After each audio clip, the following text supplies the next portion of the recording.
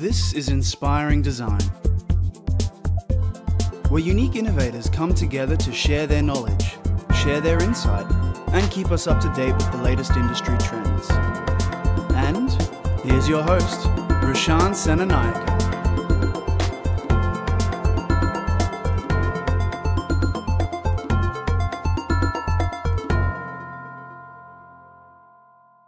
What's up, listeners? We are live with episode 15 of Inspiring Design with Roshan.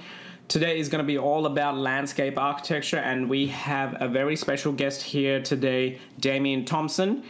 He's one of the founding directors of Lat27, a multidisciplinary landscape architecture firm. He's been in the industry for over 25 years, partaking in award-winning projects all over Australia and the UK. He also gives back a lot by lecturing and tutoring as well. And Damian, welcome, and thank you for giving up your time. Cheers, Roshan. Nice to have you in. Good to chat. You're welcome. Can we start off with a little bit of background and experience on yourself? Yeah, sure.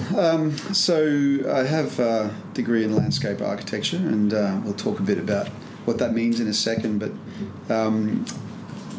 what led me to that was I was always curious about the way things worked and about design as a way of explaining how things worked, and I had lots of questions as a kid.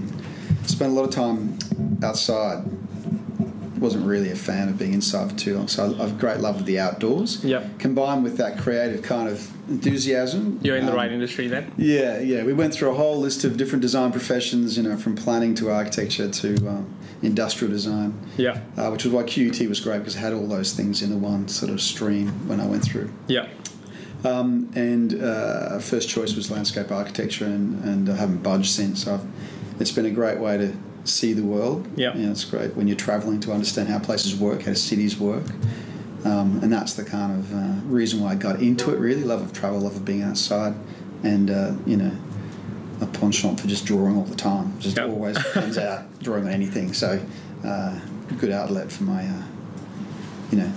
enthusiasm. That's great, actually. And can we start off with a little bit of understanding? One of the biggest misunderstandings even I think I have is what is landscape design and what's landscape architecture. Sure. How can we draw the line between them two? Well, they're both design practices or processes, if you like. Mm-hmm. Landscape architecture comes with a certified degree, ratified by the Institute of Landscape Architects, and landscape designers also there are other kind of industry bodies out there that control some of that. Some of those projects. Mm-hmm. I think landscape architecture has the reputation, certainly has the numbers as well, to tackle large, complex, interdisciplinary projects, city-scale things, as much as private residential landscapes. Yeah.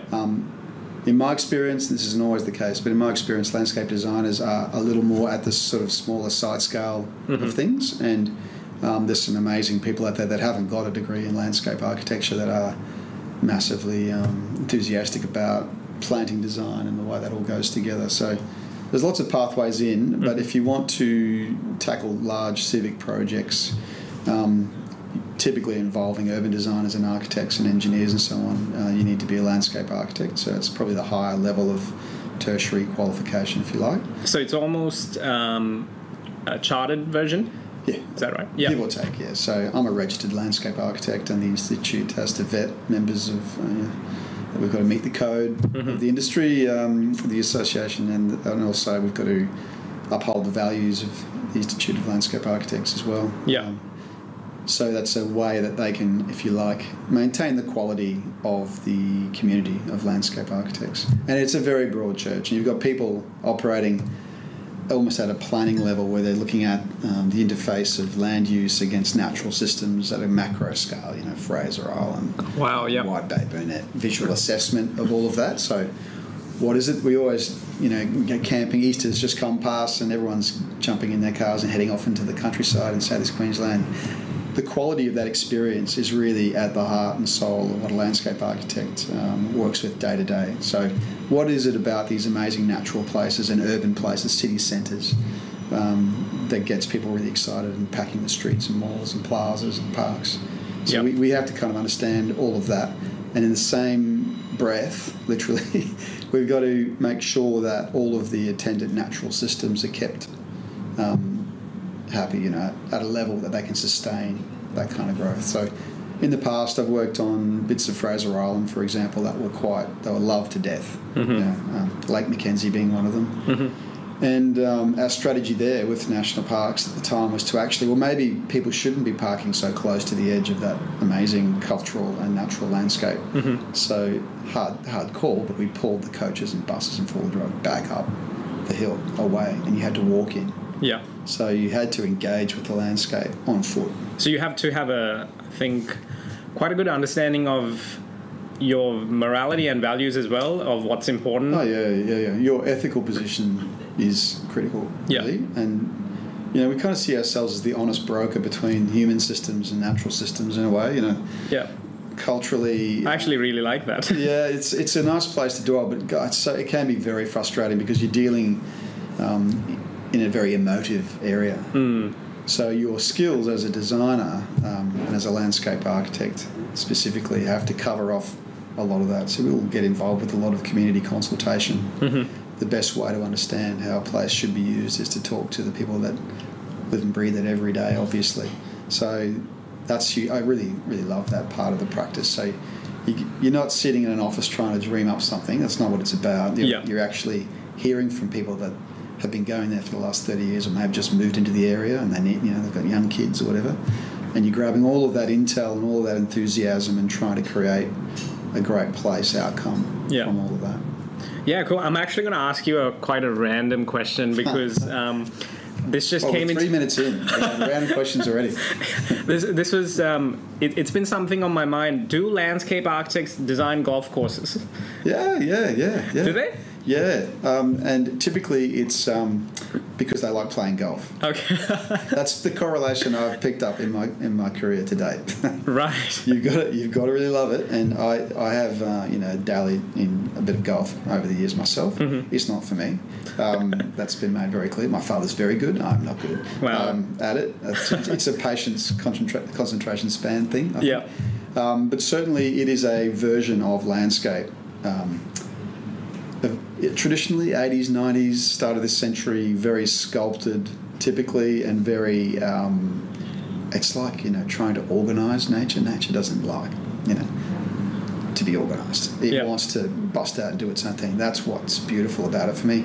Some contemporary golf courses are actually getting into that and actually using local salt marshes, multi-species mixes, and different edge conditions and tidal areas. I think RQ a few years ago now, but RQ in Queensland deployed a similar kind of design tactic for their golf course, and it made it a very site-specific thing. So whilst I don't play there, that approach to landscape excites me. You've got great land managers in golf courses that are kind of so in the detail for drainage, soil mixes, wind conditions, all of plant species suitability, all of that they can really go to town on that. But some firms specialise in that and takes them around the world. Yeah, wow. Well, there you go. That was just for my own stint. I think it's not dissimilar to resorts, actually. In a lot of ways, very similar, and often the two go hand in hand.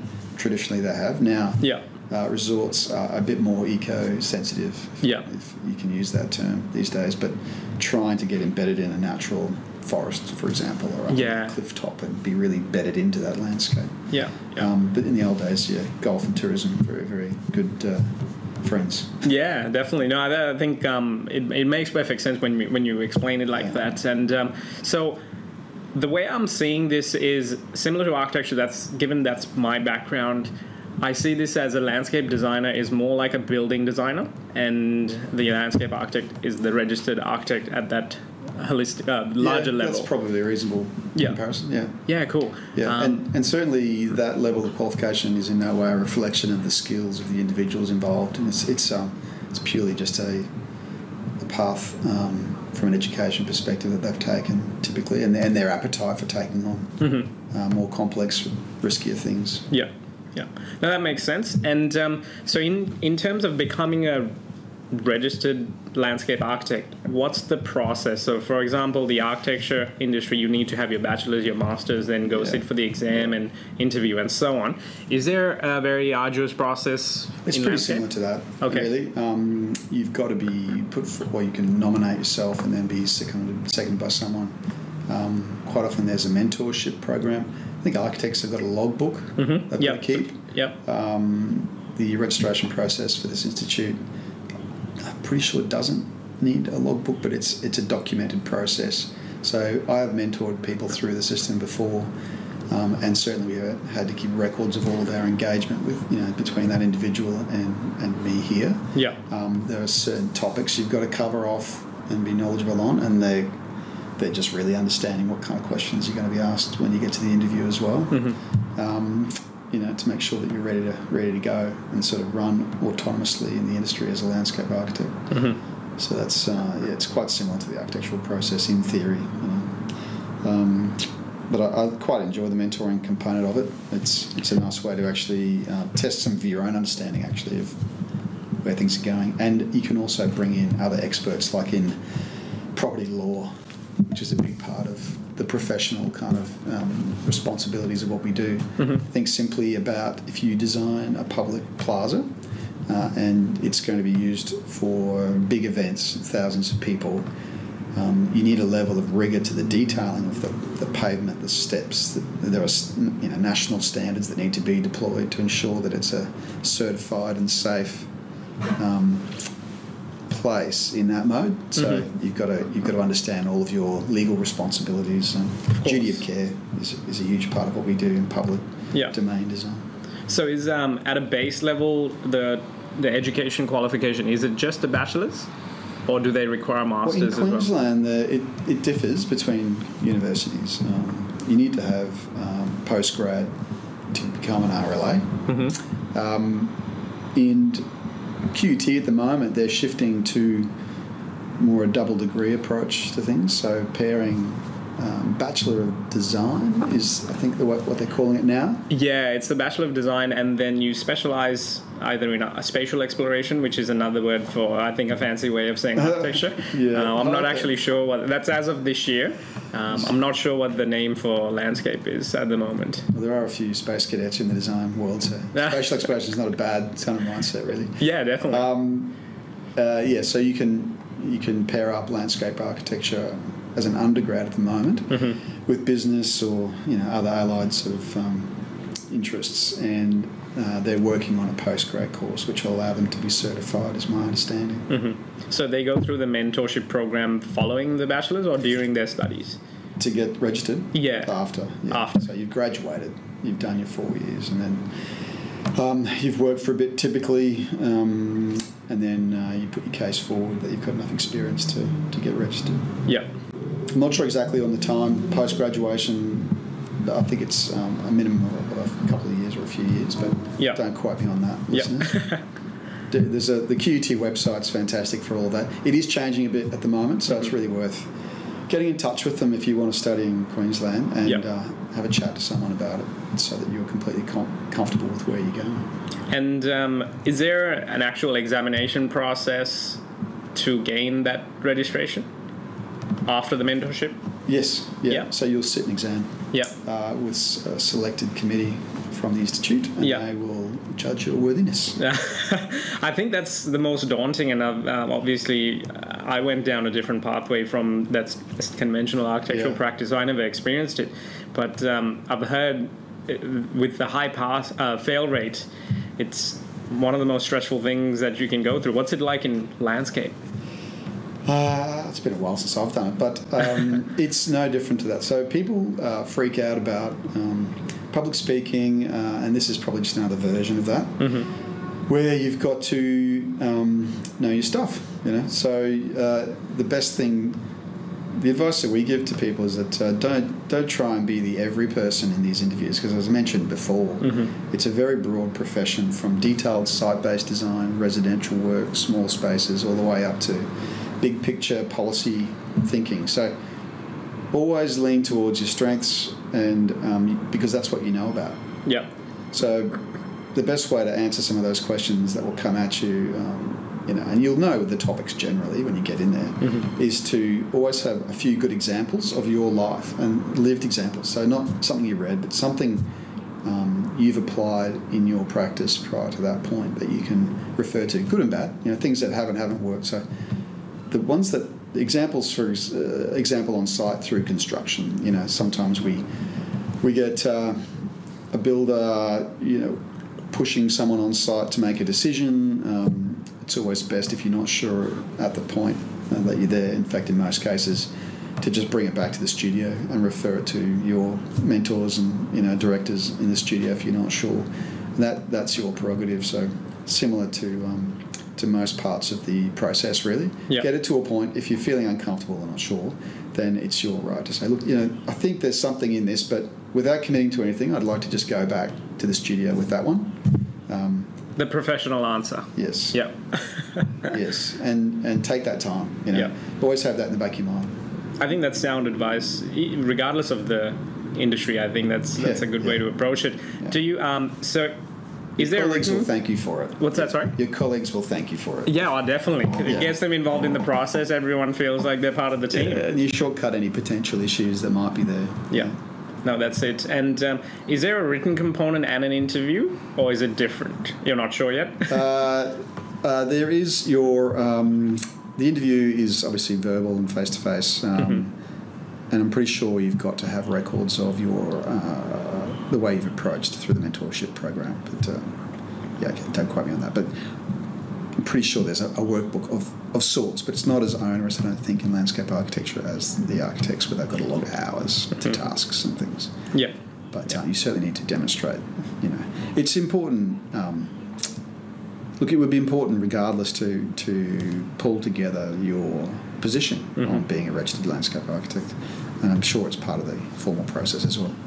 Just didn't check that before today, but have a look on the website for the Institute of Landscape Architects, and there's an enormous amount of fantastic material there. Of course. No, I think that makes sense, and you've been in the industry for quite a long time, so I wasn't expecting you to know exactly what's happening today. But let's talk a little bit about the skills that a landscape architect needs, the hard skills and the soft skills. What are the critical skills that the young designers need to develop if this is the pathway they're thinking of taking? You need to be a very good listener, and you need to be a very good communicator. And they're not always things that people think about when you say the word design. There is a general, in my family and friends, there's a general sense that we just sit in here with big fat markers and dream up ideas solo. But knowing the brief's really important. What are we doing here? Why are we here? Why is a good question. Just keep asking that one. Yeah. Be annoying with it. Self-reflection. Yeah, and definitely knowing your own personal baggage and history. So I think I said before, we kind of try and think of ourselves as honest brokers in the design process. Yeah. You don't know everything, and there are others out there that aren't at the table that need to have a voice in the conversation about design, particularly future residents in a thing you're designing, or existing residents that might be against a creek, for example, that you're about to do some work on. So you've got to bring their thoughts and aspirations to the fore. So that requires a bit of imagination, but it also requires a bit of organisation to make sure you've done all the research before you start to get those chunky pens out. Yep. So skills, a live sketching skill, even if it's just a simple vignette diagrammy level of quality, can be so useful in a meeting. You might travel somewhere to do something, you might have a great presentation, but the conversation might go off in a different direction, and the client might be saying, well, actually, I'd like that creek bridge crossing to be back up here for hydrological reasons, the flow, the flood or whatever. We've got to move it around. And so you need to be able to get the pen out, and that can mean a stylus as well. And we've got touchscreen laptops here that we travel with, and I really have got into the little pen markup over the existing drawing tool, which is a nice, quick way to just go, well, here's what we're talking about as of last night. Here's the conversation. We can move this over there. And then you've got a digital record, and I can just email that sketch off to the team or the client or whatever we need to do. So quick communication skills, verbal and sketching, super useful. Even if you're not a natural sketcher, just train yourself Practice. to be able to work on a drawing which breaks down your thinking, so breaks down the hierarchy of issues, what's a really critical burning issue, and use your skills as a sketcher to try to represent that at a design level. So we need to prioritise things. There's only so much energy you can put into certain things, and time is ticking in most cases in a design kind of world, as you know, and Of course. you've got to cut to the chase. So a drawing at a meeting, or even a few dot points at a meeting, can just get everyone that's there to agree on a position. You can then take that away and flesh it out. Yeah. Obviously later on, but that's a good skill. So listening, communicating, keeping in touch with your clients, offline, out of meetings, through the week, quick call. I saw this thing. I read a news report. Even it might relate to the politics of the project. What's your feeling on that? Do you think it has any bearing? Just develop a relationship with your project and with the team that's around it on the client side. I find that really rewarding in a way, because you get to know the real kind of drivers behind what you're doing, and quite often you can go, if you don't have that, if you don't invest in that relationship, you can spend a lot of time spinning your wheels for something that no one really wants. So really just keep talking to as many people as possible and listen to what they're saying, take notes and get them to agree to those before you go too far. Yeah. I think that's very valuable advice. I think even from a business context, that applies really well. Yeah. In terms of the software skills, what are the main softwares that landscape architects dabble in? This is an interesting question, because it does vary a bit between studios, and it comes to your own personal baggage in a way. Like what some people just can't get out of MicroStation. So I'm talking computer-aided drafting is one genre, and desktop publishing is another. I think most people are kind of into the Adobe suite, InDesign, Photoshop, Illustrator, and there's hardcore debates in the studio about when Illustrator is more appropriate than InDesign or Photoshop, and I step out of that. I don't really. Yeah. I just need it in the report, and it needs to be really clear and a rock and roll kind of outcome. I don't. So I'm more in the, as I mentioned, the digital markup and a lot of sketching by hand and a lot of yellow trace over printed out base plans to scale, and a lot of sections. Sections are also super useful, but even better than that is, in terms of software, we use SketchUp a lot, and it's becoming a very, very valuable tool for us, both at a very primary block model, 3D in space kind of scenario, where you're just trying to test the forms and volumes, right through to really detailed and rich 3D immersive environments that you can get a sense of the scale and texture of things, and where the sun's coming through, and the animated shop frontages that could you can change the mood of a place if you've got dead walls and service cupboards, or you've got a little street library and you've got a great little restaurant and a bookshop or something. That's a totally different vibe. So a lot of the end game for us is to try and portray an emotion, how you feel in a place, and so we use whatever tools we can get our hands on. Sometimes we'll use, on the wall behind you, there's some composite images of hand sketches rendered in Photoshop over a CAD survey, or a photo with a sketch over the top of that, to get some texture. Always go with original imagery. Yeah. That's really important. Spend the time getting a library together of photos you and your team have taken, textures, places. Just stay away from that whole copyright issue of internet grab bag. If you can. We build up little montages of textures of things from other places we've taken images of, to get a sense of a place. But the primary goal for all designers should be that it's very place specific or very client specific in the outcome, whether it's an object that you're designing for a particular person with a different range of mobility and a prosthetic design or anything like that. A place has a similar mindset in that it's got its own subterranean systems, drainage, soil, geology, buried artefacts, attendant vegetation as a function of those 3 or 4 things, plus the microclimate, one side of the hill versus the other, daylight, water, runoff, human cultural overlays, when was it logged? We were just talking this morning about a national park project we're working on to look at at the top of the Gold Coast, and it used to be a barren, grassy hill. So did Mount Cootha here. Used to call it One Tree Hill. Yeah. And now, I ride my bike up there, and it's a lovely re-emerging eucalypt forest. Yeah. So there's this time factor you've got to think of. One thing that landscape architects do, I think more than most other design professions, is have a strong handle on time. Yeah. Because it takes a long time for a landscape of scale to emerge from a blank site. Yeah. Is there a rule of thumb or like a lifespan that you aim for as a designer? At least intergenerational. Okay. So some parts of designs can be more ephemeral based on, the seasons or whatever. But I think we always aim for an outcome which is going to help multiple generations in the future better appreciate that place.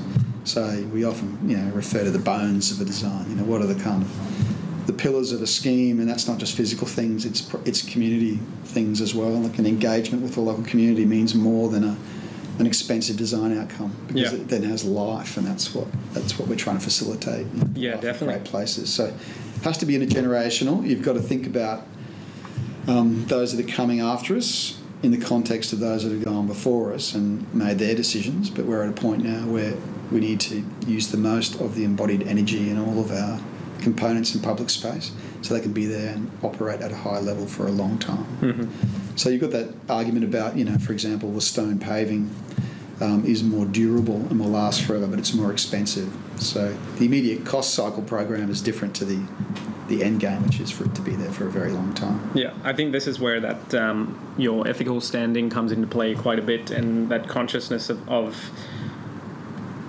being aware what happens at that next generation, and bringing that educated guess into play, so that you can make those decisions and try to convince that client to pay a little bit more. Yeah, it's a tricky one, but a good way to do that is we all have aspirations. We'll travel overseas to see amazing places, Piazza Navona, you go to the Champs-Élysées, you go to these incredible places, and you don't, most people don't realise why they love it. So we try and break that down into its components, and then we use that as ammunition when we're designing a similar kind of place for a similar kind of outcome somewhere else. You can point to some of those well-trodden public squares and gardens that almost everyone's been to, Central Park in New York. Everyone kind of knows about it at least.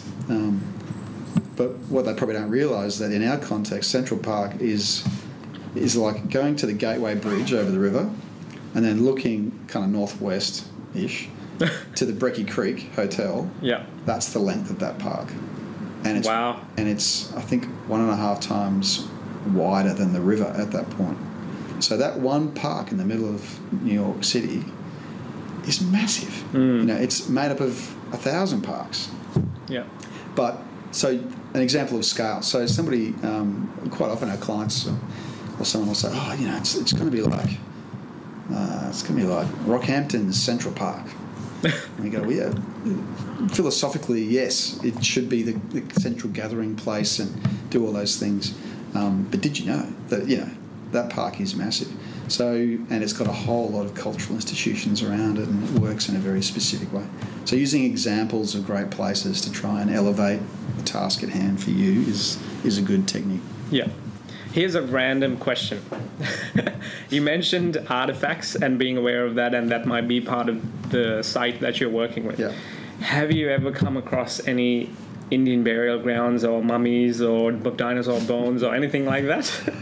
No, not those ones. Okay. A good one that popped into my mind then was when I was doing a bit of work. When I was at uni, I got this great placement in London in between undergrad and postgrad, which was run between QUT and a few other universities, and the one that I was on was with Cambridge University and QUT. I don't know if it still exists, but it was a fantastic eye-opener for me. Kind of straight out, put my last assignment in, jumped on a plane and went over to London for 4 months and then came back. And part of the deal was, and so one of my uni lecturers helped with the submission for a few of us to get over there. The deal was that you got a job over there.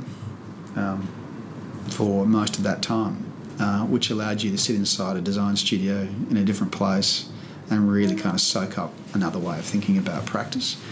And one of the jobs we weren't working on, but we were over on the south side of London in a place called Southwark, which I can never really pronounce correctly, but there's a fantastic market over there. It's sort of southeast of the centre of, it's near the old city. And they were excavating on the edge of the Thames, and they uncovered a Roman amphitheatre. Wow. Yeah, and that's what I thought. And so I'm just, racing down to the riverbank to try and have a look through the construction hoarding, and you couldn't really see very much. And by the time I got back up to the office that afternoon, they told me, oh yeah, we just took photos of it and then covered it in. And I remember just sort of falling off my chair going, what is this irresponsible... but they come across these things in Europe and in the UK all the time, and so they have a very different... It's got to do with the local politics and all of that, don't get me wrong. But that was one example of, and they say in Rome, for example, you can't lift up a piece of paving without discovering some amazing artefact over there. One thing that we need to get better about, and we've done this recently, this starting at Oxley Creek, is mapped out the potential sites for cultural artefacts along the banks of that creek, so that the first Australians and their kind of layered existence for thousands and thousands of years can be respected in a contemporary master planning sense, knowing that we are yet to kind of ground truth any of that, but we have got we used an amazing lady from the University of Queensland as one of our colleagues on the project, and she mapped out where it was likely to be a place of habitation and gathering along the corridor, for example. So we didn't actually find anything in that case, but in that project we did find some of the things you don't want to find. Lots of areas that had been in previous land uses, dumps for all sorts of unsavoury items, down to there was an old abattoir location, for example. I won't elaborate, but the landscape had been used as a dump in some locations, and that is common around the world as well. So some things you want to find and cherish and tell those stories, and some things you probably need to still tell that story, but you need a really solid way of dealing with it, particularly in a waterway, so that there are no contaminants leaching around the place. So geotechnical investigations and cultural studies are really critical parts at the beginning of most projects we work on. Yeah, I think that I'm noticing this pattern emerging where you mentioned the whole thing of getting to know and listening being one of the first skills you mentioned, and getting to know the brief and thinking at that intergenerational level, spending time with the community, that whether they're moving in or they've been living there for ages. I feel like this is pointing towards design thinking, and at a holistic level, how does design thinking come into play as a landscape architect? Well, we have a kind of catch cry here where we think of design at all scales, and you could parallel the way humans observe and interact with landscapes in a similar way. So at a very sensory, personal level, there are elements in every design where we try and tease out a deeper connection with nature. That's kind of part of the gig here. It's trying to make sure that we're trying to wake people up to the amazing sensory experiences that surround us. So in an urban setting, there's competing demands, but they can come down to even just seasonal flowering, trying to get a sense of the march of time through the year by using plants that do different things in different times of the year, and tell you that they're like a kind of planet clock. They let you know what's going on, and those stories, like when the wattles flower at Stradbroke and the Quandamooka clan would know that the mullet were running. There's a sort of deeper storytelling thing that I don't profess to know a huge amount about. And what I kind of had gleaned over the years has just been fascinating and awe-inspiring as a landscape architect. That kind of pre-European history of this place. But it's all about the senses in many ways, and then that's the human condition, how we, the texture of things, the materials when you sit down, the warmth of the timber as opposed to the cold concrete that you might have specified for a seat. The location of that seat so that it catches the winter sun but also gets good summer shade. Right? So you're kind of dealing with these planetary forces all the time and these seasonal flows to get connections to human. And there's the human spirit, and we do a lot of work in the wellness landscape kind of realm at the moment. So that goes back to mental health. I think almost half in Australia, between the ages of 10 and 24, half of the health issues are mental in our country, and it's increasing. So it's been proven that healing rates in hospital situations, if you've got a connection to the external landscape, your chances of recovering faster are increased. Not in every case, obviously, but generally speaking, there's some great studies in Europe at the moment that are giving us good data on what that means. So it's no longer just, I like to look out the window. Well, this is the thing. I actually recently learned the importance of grounding. And being actually barefoot on grass or on a beach or something like that, the actual physiological differences it has to us, as opposed to walking around on a tile or wearing shoes 100% of the time. It sounds a little hippie to some people, but I feel like there's way more importance in going back to that, the roots like that. There's some really good strategies that we're starting to deploy across our projects now that deal with the subtle ways that you can make people happier and healthier, and that. So it's, for a long time we've been banging on about the obesity epidemic and the fact that sitting is the new smoking, and the physical side of our health and well-being, but the mental side of our health and well-being is an area that isn't as well kind of understood yet, but it's becoming really well interrogated at an academic level, and is giving us some fantastic tips. Things like we've been involved with health design, for example, hospitals, and dementia garden design and things like that, where you need to have links back to a seat detail from the 50s, because what happens with some forms of dementia is that your immediate memory goes, but your deeper long-term memory remains or is better. And so having physical elements like a telephone booth, or an old 70s phone in a room can trigger lots of other memories by association. So, and then engaging the senses is really important. So having more fluid, dynamic forms, less gridded, structured, orthogonal forms apparently has a direct impact on mental health. And just think about it, you go for a bushwalk, you go for a surf, you walk on the sand.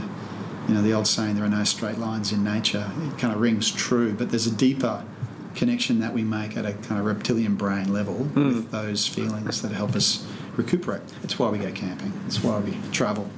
It's why we go for a walk. Yeah. So, how do you gather that data though, from a practical point of view of going through that process? How do you gather that data? Like, do you research? Is this where you physically go out and talk to the community? And is it focus groups, or is it online, or is it a combination of everything? Yeah, it's a bit of a combination hot pot, to be honest, of lots of different tech. There's some interesting practices looking at, for example, mapping through mobile phone data where people go. So you can interrogate to quite a fine level of detail, anonymously, of course, where in public spaces people are hanging out, and then perhaps start to deduce why. And it could be a microclimatic thing, as I mentioned before. It could be a land use thing, like that's where the stage is for the gig, or it could be all sorts of different factors. But there's interesting supporting tech happening now to help us understand where people go, and then it's up to us to try and divine why. Not every job has the fortunate position of getting direct community engagement. Normally there's a few layers between the design team and the community, and the more complex the project, the more rigorous that becomes, because each project of scale has to stand up to public scrutiny. It has to have deep engagement with community. And there are some great firms out there that like Co-Design that are really amazing at bringing that community engagement at a real deep, personal level to a project and to a design outcome. So we want to work with those guys a lot. We want to work with people that are able to give us a good bead on, a few years of data on a place, why people through the seasons, winter, summer, why they're going where they're going. Yeah.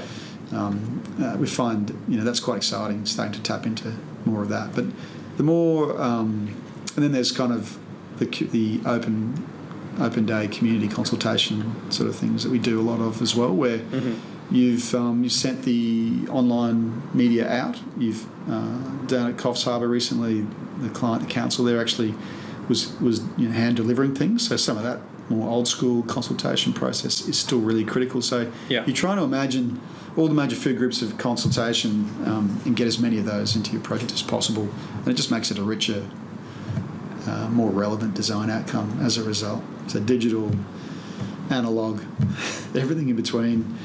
Wherever the information comes from, I think. And giving things a bit of time to settle as well. Is important. So the more time you've got to get a good read on the community, the better.